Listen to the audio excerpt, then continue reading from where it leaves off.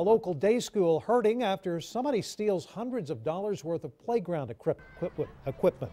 It's the Escuela Montessori de Montopolis Child Care Center that's on East Riverside Drive. The director tells us she got to work on Monday and found tricycles, tables, shade and tarp coverings and other items stolen over the weekend. The school operates on a tight budget for some of Austin's poorest families, and this theft has hit them hard emotionally. You know, just to see the kids' faces on Monday, even today when they came in, what are we gonna play with? I actually went to Dollar General this morning to buy some stuff with my own money and the teacher's money. So.